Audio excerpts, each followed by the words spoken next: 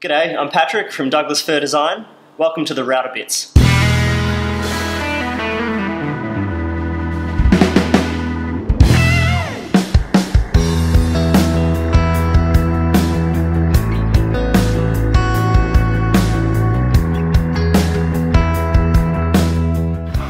So here in front of me, I have some spiral upcuts, some spiral downcuts, and just a standard straight bit for comparison. Now, these spiral cut bits perform a similar function in many ways to your standard straight cut bits, but they're significantly more expensive. And so you might wonder, why would I be spending a whole lot more money for a bit that does kind of the similar job?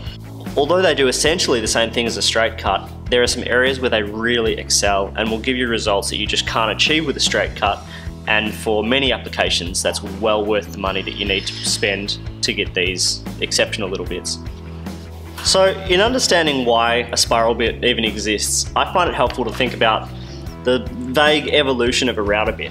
The most common straight bits have two blades that run straight up and down, directly perpendicular to the shank. And they do a good job, but each blade, every time it comes in contact with the wood, is hitting the whole face of the blade against that piece of wood in one little whack. Just does it over and over again.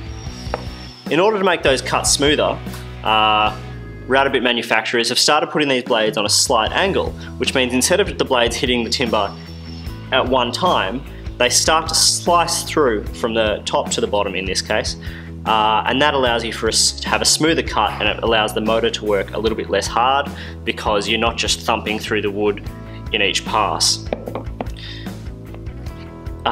Spiral router bits take that concept one step further by angling the blade on a much steeper angle until it's almost like a drill bit.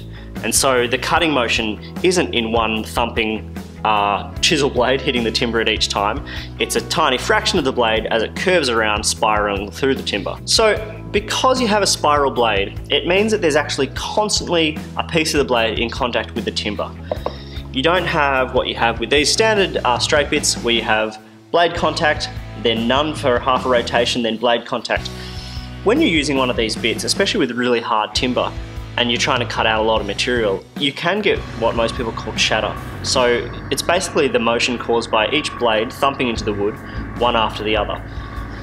Because you have constant blade contact with these, you're actually getting a slicing motion rather than that thumping motion, and you dramatically reduce that shatter, which gives you a much smoother cut, and it means the motor from your router is working way less hard. Okay, so there's a couple more benefits to spiral bits, and this applies to both upcut and downcut. I'll explain the difference between those in a second. Because they're essentially like a drill bit, they're solid carbide, and they have blade right across the end tip on both the upcuts and downcuts bits. They plunge really well. You don't have the issue that you might get with a straight bit, where you've got that flat piece of non-cutting stock in the center there, and that's going to stop you plunging all the way down. These guys just don't have that problem, and it allows you to do really deep plunges really easily. One of the other features, because you have continuous blade contact and just a much longer blade surface, these bits stay way cooler. And that means they're going to stay sharper for longer, but also means you're not going to get burn marks in the timber, which can be really hard to remove, and also just unsightly, smoky, unpleasant in general. So less heat, less smoke, less burn marks in the timber. So another application where these guys really excel is if you've got really difficult or highly figured timber. So the reason that these do a better job is because you're not slamming into the wood with each blade, which has the tendency to cause large chips and can tear out little pockets of nicely figured burl. You've got a continuous slicing motion here, which actually will slice past those difficult bits of really figured timber and will prevent them from tearing out. So you can get much nicer results on tricky wood that you really want to maintain the integrity of that surface.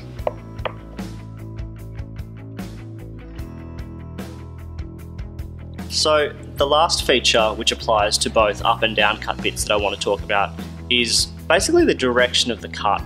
So the effect that this has is where the chips are going to go and which edge of your cut is going to be really nice and clean. If you're looking at a straight cut bit, as I said, you've just got blades hitting the timber square.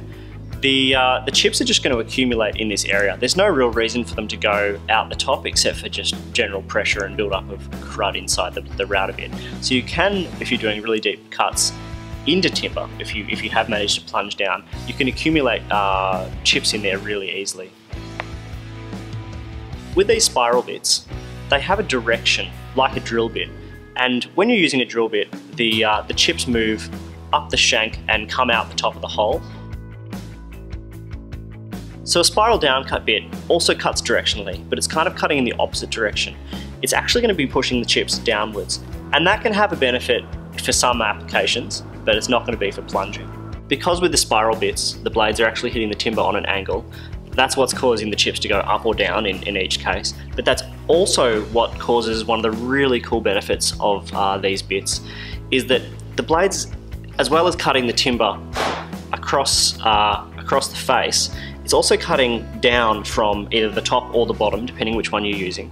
And that means that you're actually getting a really smooth, razor sharp edge on one of the surfaces, either the top or the bottom, depending on which bit you're using.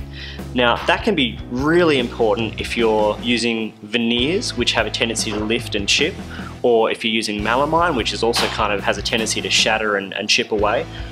Even if you're just using a really nice timber, like if you're doing the top of a table and you really want that edge to be just razor sharp, then these will give you a much better line than you might get with a straight bit.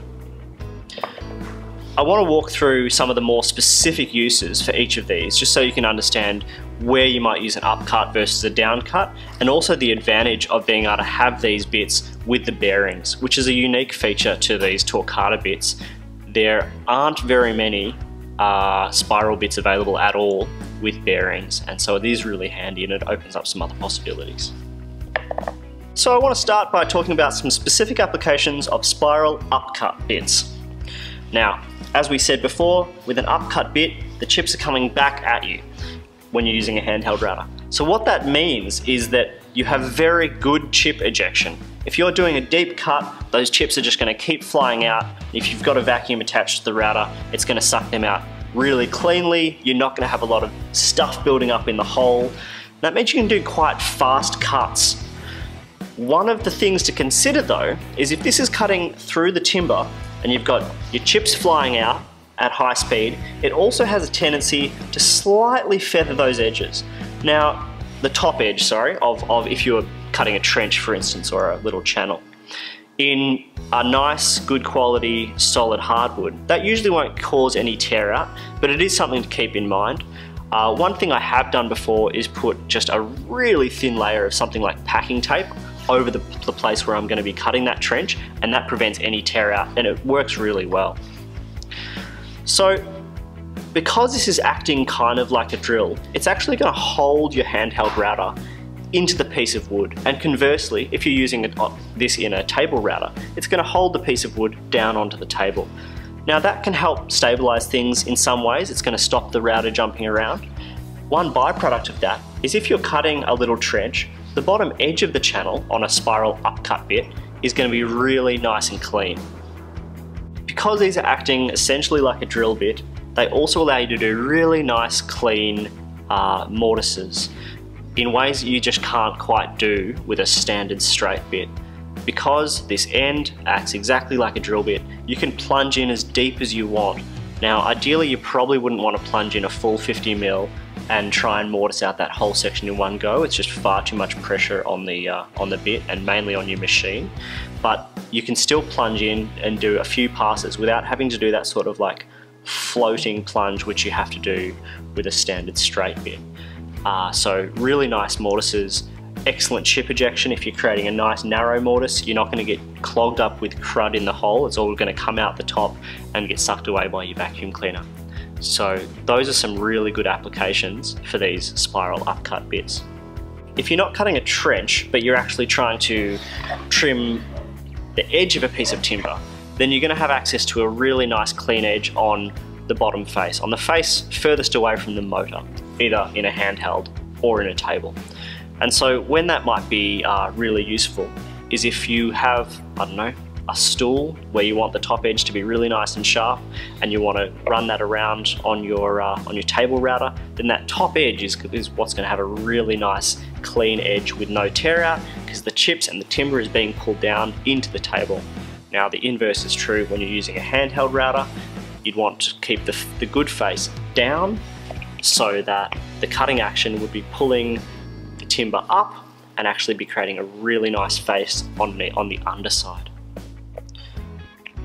Now, Torcata also makes these spiral upcuts with a bottom bearing, and so that would allow you to do sort of a pattern following application.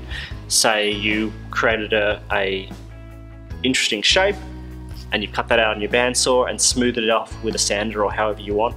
Then you can put that on the bottom, place your secondary piece on top and use that bottom one as a guide to follow that pattern and duplicate it as many times as you want.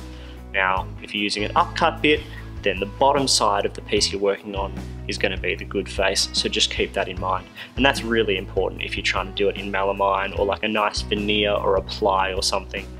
So the final thing that these guys do really well, and this kind of applies to the upcut and the downcut, is if you are following a pattern around and it's maybe a circle or something where you're going to have access to some grain where you're going to be cutting against the grain, which has a tendency for high tear out, these, because they're not, because the blade isn't hitting the grain in a way that wants to pull it away, it's actually slicing through it. It allows you to do more complex shapes than you could do with a standard straight bit without flipping the timber over and trying to follow that grain in the direction that it wants to go. So you'll always need to experiment to get the best effect. And also I found that these get this, as with all router bits, these get the smoothest finish when you're cutting off as least material as possible. So if you can trim it up with a bandsaw first, get it pretty close to that line, and then just cut off a mil or two with these, they work beautifully. I have pushed them through the full width of the blade to do full trenches or like full depth cuts in timber, and they work fine, but I've wanted to go back over them to clean up those cuts a little bit, just to get the really glassy edge that these guys can achieve. A downcut bit is actually going to be pushing the timber away from the motor, unlike an upcut bit, which is kind of pulling it towards it like a drill bit. So the reason that can be really beneficial is it allows you to run along the face that you really want to protect, especially in veneers and melamines and composite timbers like that, and you're actually pushing the cut past that edge, which means you get a really nice sharp edge even cutting across veneers, which have a tendency to lift and splinter. So you're never going to be damaging that top edge as you're cutting. So applications where this might be really useful is cutting a rebate or a trench or a little channel in some really nice veneer or melamine or some other kind of material like that, which has a tendency to be damaged easily. But what you have to keep in mind is, because these are pushing the timber downwards, and that's what's creating that really nice smooth edge, it's also pushing the chips down into the trough. So you can't do really nice deep cuts like you can with a spiral upcut bit. With a downcut bit, you're doing multiple passes, you're getting a really nice crystal clear edge on the top, but you are pushing those chips down into the trough, which just means you're going to have to slow down a little bit. You can use these downcut bits for full depth cuts through timber, because the chips are going to have some place to go. They're going to be shooting away from the motor rather than back up. You can also use it to do really nice clean edge cuts and edge trims along timber and melamine and ply, and of course the chips are going to be going away from the motor.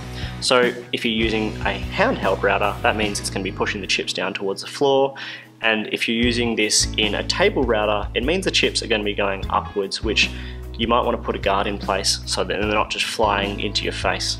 Another thing to keep in mind when you're using these, even though they can give you that really nice clean edge, because rather than pulling the timber into the motor, it's actually pushing it away slightly. You want to make sure you have really good guides in place so that you are getting the benefits of these bits without it trying to jiggle away and move away from the timber. So it's just a matter of working slowly and smoothly to get those really nice clean edges that you're looking for, which you kind of can't really achieve in a lot of cases, especially with something like melamine, with a straight bit, with a standard straight bit. So I hope that has helped kind of demystify some of the uses and the reasons that you would want to purchase a handful of these spiral bits. You've got fantastic smooth cuts, especially in figured wood, with way less chatter than you would have with a standard straight bit. You have access to really clean edges on the top or the bottom, depending on if you're going to be using an upcut or a downcut. You've got the ability to do deep plunges with an upcut, as well as create really nice clean troughs with a downcut. And in the Torquata range, you do have access to these the pattern following bearings, which, as far as I know, not a lot of other companies have actually managed to do yet. These spiral bits are so useful. I've been using them far more than I thought I would, and they've definitely earned the money that I spent on them initially, because they just do such great work and create really good results. You can pick these up from Timbercon. They're made by Torquata, and you can grab them on the Timbercon website at timbercon.com.au or in either of their stores in Perth and in Melbourne.